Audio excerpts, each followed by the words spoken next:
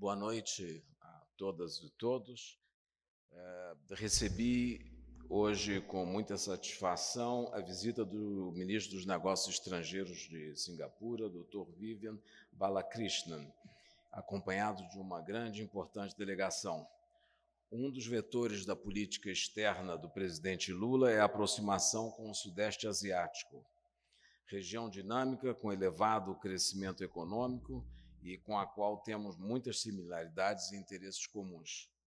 É nesse contexto que realizamos a primeira reunião de consultas políticas entre os nossos Ministérios das Relações Exteriores.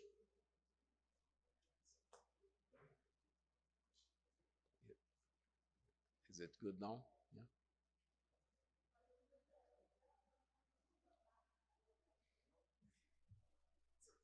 Tá? Ok. Ok. Na reunião, repassamos diversos temas da pauta bilateral, num exercício que consideramos relevante para aprofundar ainda mais as sólidas relações entre nossos países. Com o determinado apoio de Singapura, o Brasil foi aceito como parceiro de diálogo setorial da ASEAN, Associação das Nações do Sudeste Asiático. Somos o primeiro país latino-americano a ganhar esse status e estamos empenhados em buscar uma aproximação cada vez maior com a ASEAN e seus países membros, inclusive Singapura. Singapura é o 7º destino das exportações brasileiras no mundo. Nossa corrente comercial supera 9 bilhões de dólares, com um saldo de mais de 7 bilhões de dólares em favor do Brasil. Temos grande interesse em estreitar ainda mais as relações econômicas e comerciais.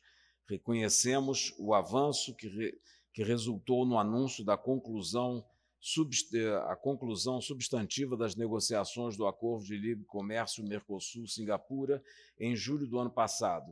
Estamos trabalhando junto aos sócios do Mercosul e realizando consultas internas para solucionar as pendências remanescentes e avançar para a assinatura de um acordo equilibrado e mutuamente benéfico, se possível ainda esse ano. Singapura é também um importante investidor no Brasil, em áreas como infraestrutura, telecomunicações e logística e serviços hospitalares.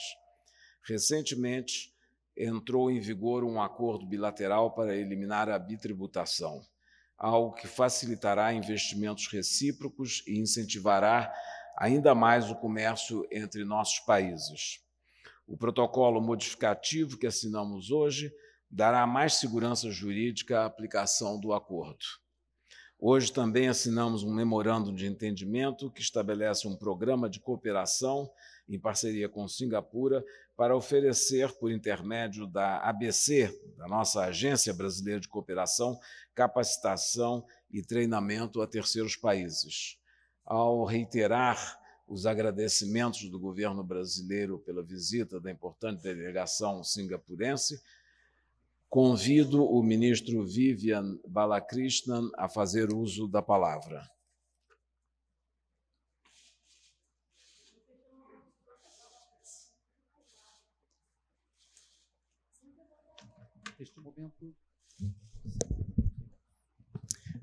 I would like to thank Mr. Vieira for your very warm welcome to Brazil. We've just conducted an in-depth review of the Singapore-Brazil relationship, and I must say it has really grown exponentially, especially in the past decade. Singapore's relationship with Brazil is dynamic, forward-looking, both based on a very strong foundation of trust and mutual respect and goodwill. And we are also looking forward to the opportunities of the future. I have to also acknowledge that, Singapore is really a very tiny island city-state. And in terms of geographical size, we are just half the size of the city of Sao Paulo.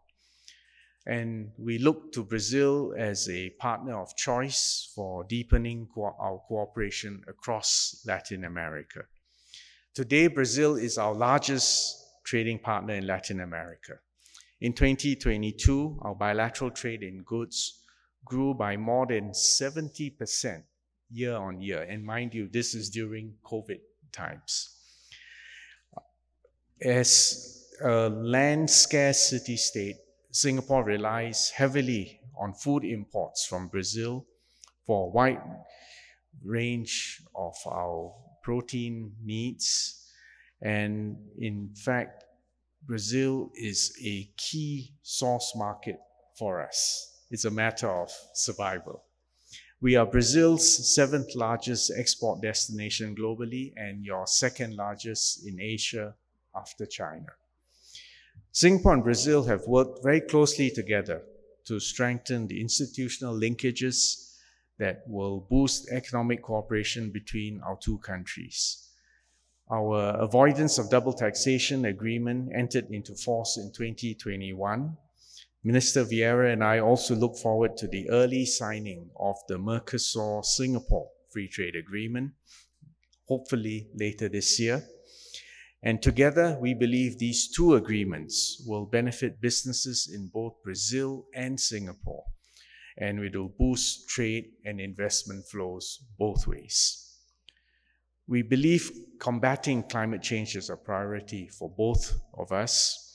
It is a preoccupation for our countries, and we have agreed to strengthen climate cooperation, especially in the development of fair, inclusive, and well-functioning global carbon markets. I also express Singapore's support for Brazil's bid to host COP30 in Belém, and I'm certain that Brazil will have the capacity, the experience, the commitment, and the moral authority to bring us to a successful COP30.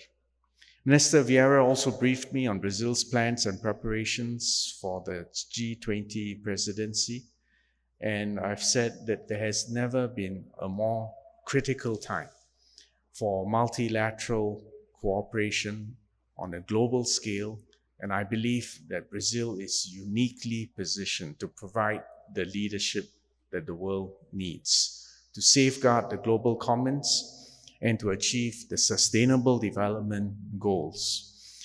And I look forward in any way possible that we can support your fulfillment of that agenda. So I thank you once again for this opportunity to participate in these consultations, and I look forward to a future with more work for all our diplomats, our businesses, our people, and for our students and our entrepreneurs. This is a vital and dynamic relationship. Thank you all very much.